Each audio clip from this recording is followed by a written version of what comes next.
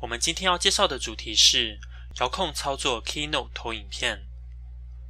苹果有为他们的电脑制作一款专用的遥控器，叫做 Apple Remote， 它可以让你拿来操作电脑播放音乐或是电影。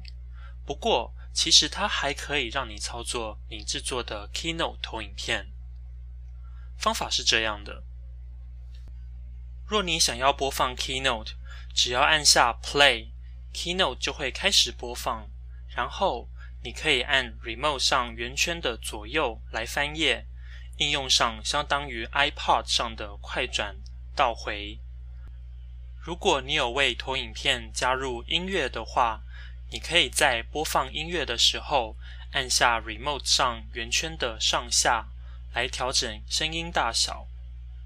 这边还有一个小技巧，如果你想要让电脑休眠，只要按住 Play 钮不放就可以了。